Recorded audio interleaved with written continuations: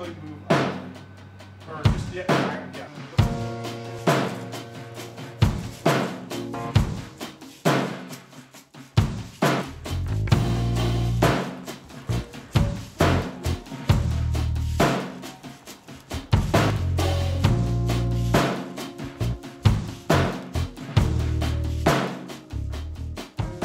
So, welcome back to the Band of the Month Club, Chris.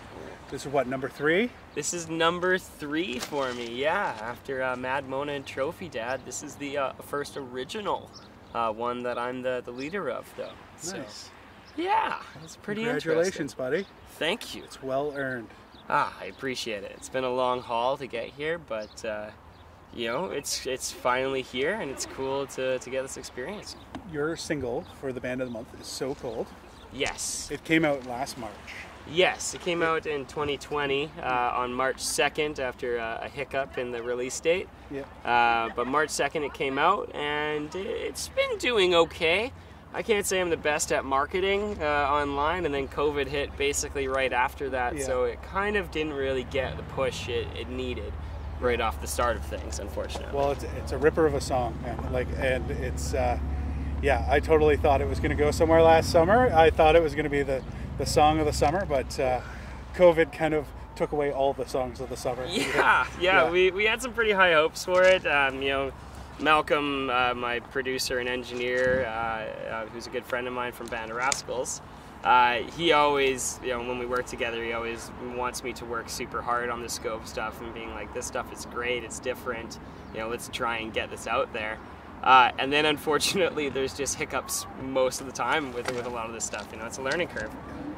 And not every time it lands. Yeah, well, it's going to land now, it's going to be on the radio. People are going to be like raving about it. Trust me. I hope so. Trust me, because I thought quite highly of it, and I think well, other people will too. Well, thank you. Yeah, I think this one is a good one for the radio too.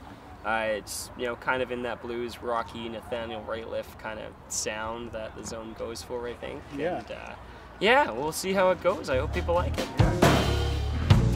One more time, maybe 3.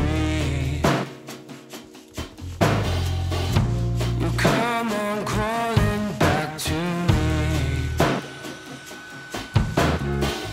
All I'm thinking is I should say no. I'm all yes when you say let's go. Next thing you know, our clothes are on the floor. When I wrote So Cold, it was a few years back. The main gist of the song is kind of this love and lust, and, you know, trying to figure out the difference between that.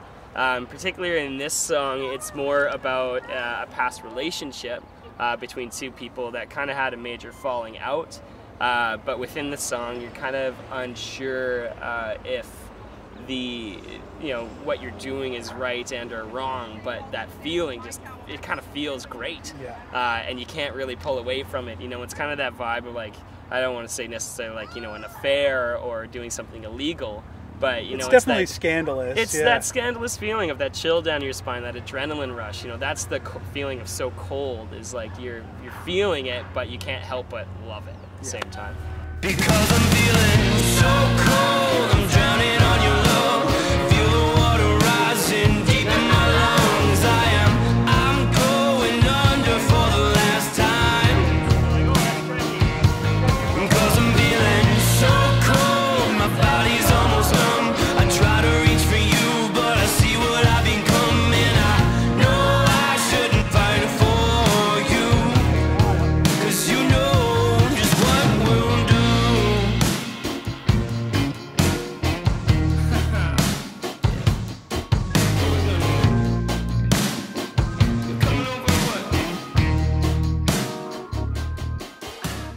Ready? Yeah. Okay.